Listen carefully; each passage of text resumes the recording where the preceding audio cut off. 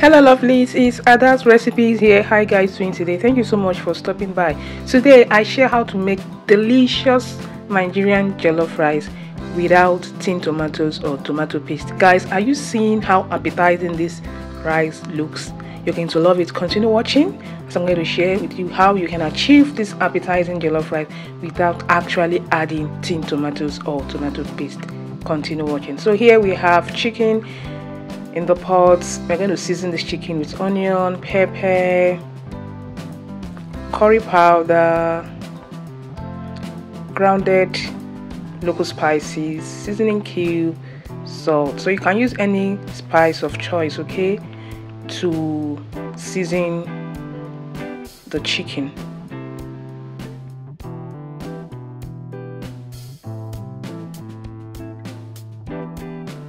Then we are going to cook this. Then that aside, here we have our tomatoes and pepper. In a separate pan, heat up your oil, add your onions and saute for about 2 to 3 minutes. So guys, it's very easy to prepare. So here is the blended tomatoes, onion and pepper. To give it a good stir, we're going to be leaving this to cook until the oil is on top. Then add some bay leaf for flavor.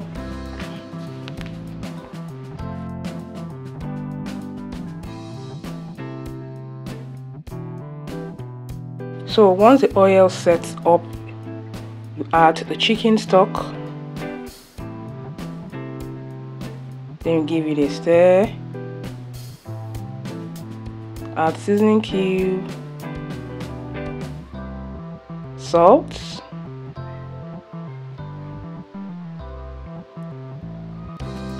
add some water if need be, give it a stir, cover and leave to boil.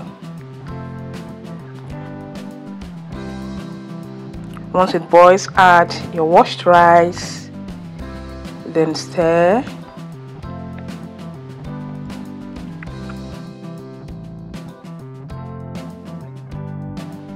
Cover and leave to cook.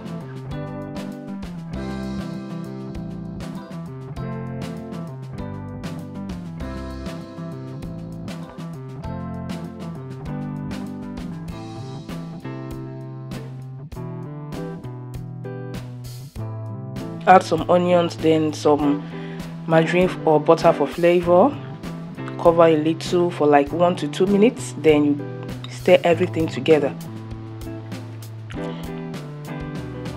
Our rice is almost ready. Guys, are you seeing the color of this rice?